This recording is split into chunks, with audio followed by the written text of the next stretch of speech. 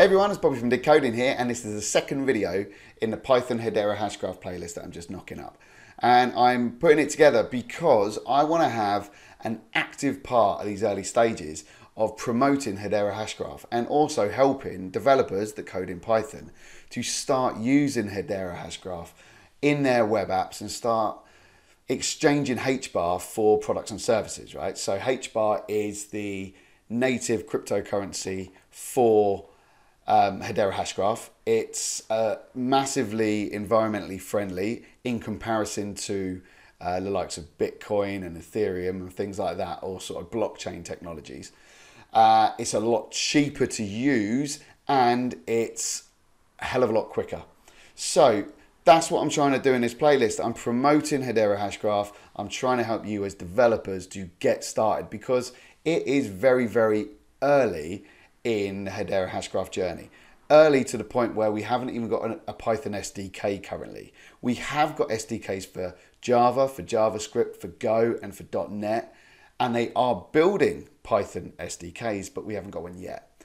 We do, however, have a wrapper, and that the Python wrapper, it uses the Java SDK. So in the last video, number one, which is link up here, what I did is I helped you set up your machine. It's a Windows machine that I'm using here.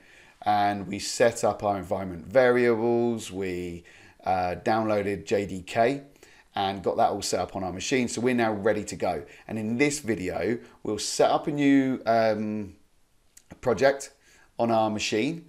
So we'll set up a virtual environment and we'll pip install a library, which is a Python SDK, and then we'll just go through some of the files that come with that library and hopefully start setting up a client. So before I jump into it, if you have never come across Dig Coding before and this is your first time, then welcome. But please subscribe and click that bell so you're notified every time I add a new video to YouTube. And also, if you're fancy contributing to the growth of this channel, then there is a Patreon page link in the description, but also it's got my HBAR wallet as well. So you can actually transfer HBAR and help me out. So all these contributions help me create videos quicker and hopefully they'll be of a better quality because I can spend a bit more time on them. So look at my screen. It opens up straight away on the Hedera SDK PY. So it's a pypi.org. It's a public repository. This is where you can pip install libraries into projects and use code. It basically saves you a hell of a lot of time having to code a lot of stuff yourself. So with 2 or 3 lines of code, you can get a hell of a lot more output with very little input. So that's what we do here. And this is a project that's been added. So it's 2.8.5 currently. And we went through this in the last video, so I won't go over old ground, but essentially you have to pip install straight from the GitHub because the pip install Hedera SDK PY doesn't quite work currently. When you see this video, it might do. But we set up all this last time and it's got some examples. So what we're going to do, we're going to set up a project on my machine. We're going to pip install from GitHub and we're going to open up one of the files so you can actually see what's going on under the hood, and then hopefully we can start coding. So what we'll do, I'll open up CMD. Here we go, and we will make virtual env. This is assuming you've got Python installed on your machine. You will need Python. So after all, we are using Python in this playlist. So make virtual env.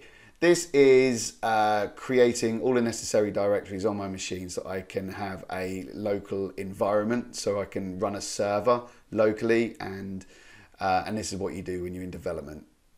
So make virtual environment. Let's call this Hedera demo. Let that do what it's got to do. And when you do this, it's now in the background, it's just adding all those directories onto my machine into the directory that I've preset, which in my case is users Bobby env, and that's what we'll be going into in a second. So you can see here, when it's in brackets on the left-hand side here, that means that the command was successful. It's created all those directories and it's fired that virtual environment up. So what we can do is deactivate. So that will deactivate the virtual environment, and then what you do is you call work on Hedera demo. And what that does is that'll fire it back up. So that's how you do it. I probably will do a video in the next few months of how to set all of your machine up so you can get Python working, get these envs set up on your machine in the right way so that you can actually develop better web apps better. So let's take the command straight from GitHub. So if we go back onto here,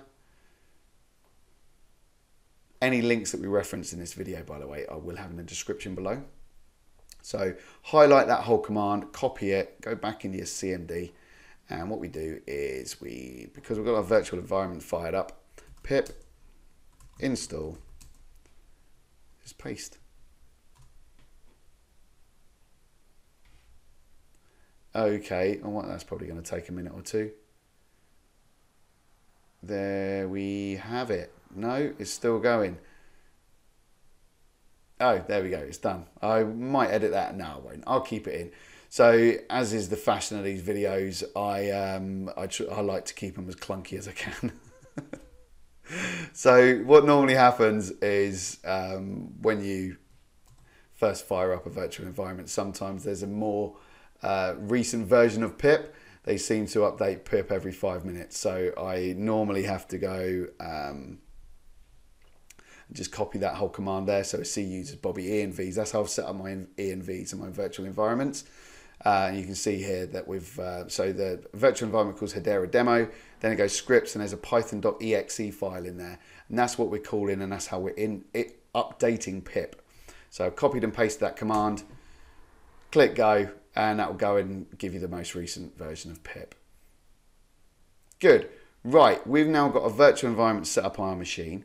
And we've got Hedera Python SDK installed. I think that's what it's called, is it? Hedera SDK PY. So what we'll do now is I will open up one of the directories in that new library that we've installed so you can see what it's doing. Okay, I've gone ahead and opened that in Sublime. So I generally use Sublime as my text editor. I do sometimes use Visual Studio as well, but Sublime Text is my kind of default. So use any text editor you wish. So what I've done, I've opened up the Hedera directory. So let me show you where that is actually. Yeah, what I'll do, I'll just drag this across. Yeah, so envs, right, okay, so if I drag that across and I'll just resize it quickly, like I say, nice and clunky. Good, okay, so this is C drive users Bobby envs, so that's the directory that I've configured in my environment variables. So that when I make the command make virtual environment, this is the directory it creates. So you can see here we've got Hedera demo. I've got a whole other a few bits and pieces that I've been working on recently. And this is the normal setup. So you've got lib, you've got site packages, and then in there you've got all of the, so these are all of the directories or libraries that we've got just to get a virtual environment set up in the first place, because all I've actually installed other than what comes straight out of the box is Hedera. So that is it. So this is the directory itself, okay? So we're going to open up this py file here, so it's generated, because it will show you what it's doing in the py file, which allows us to work with the SDK for Java. So let's go back into, that's the one. There's a generated.py. So here we go. Let me make this a little bit bigger for you. So what it's doing is we're importing OS, and what it's doing here is it's using a library JNIUS. So link to this will be in the description below, but I've got it open here.